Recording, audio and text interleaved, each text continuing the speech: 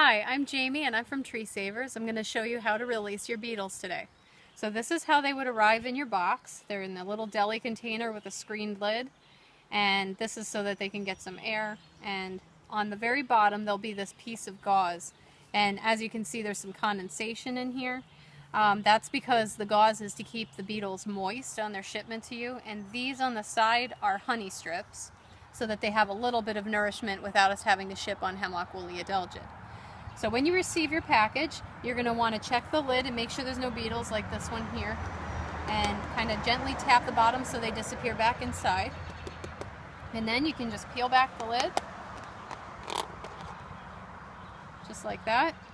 And if you're squeamish about touching the beetles or anything inside, you may take the clothespin and clip this container directly to a branch, just like this.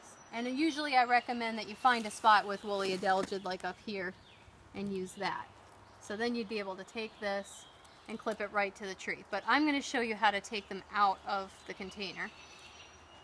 And they run around the top, you can gently push them back in.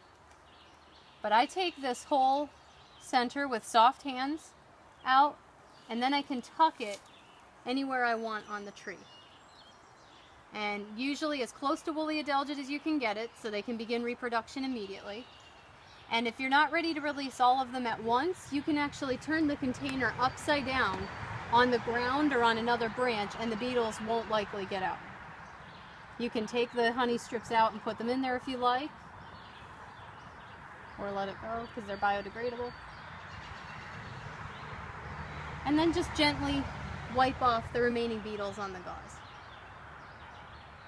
If you want to, you can leave the gauze out and recollect it later, but the gauze itself is cotton and it would take much longer to break down in the environment.